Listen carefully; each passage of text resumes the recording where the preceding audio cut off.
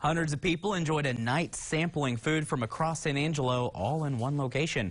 From barbecued chicken wings to chocolate mini cakes, you could sample just about anything you can find at local restaurants tonight at the First Community Federal Credit Union Spur Arena.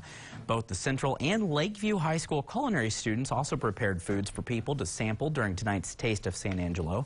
This is the first year Lakeview has had an on-campus kitchen for culinary classes. It's something different, and it's like a life skill that we could learn, and it's definitely helpful to learn it now than to, later in life. Proceeds from the annual Taste of SAN AnGelo benefit SAN AnGelo School culinary education programs.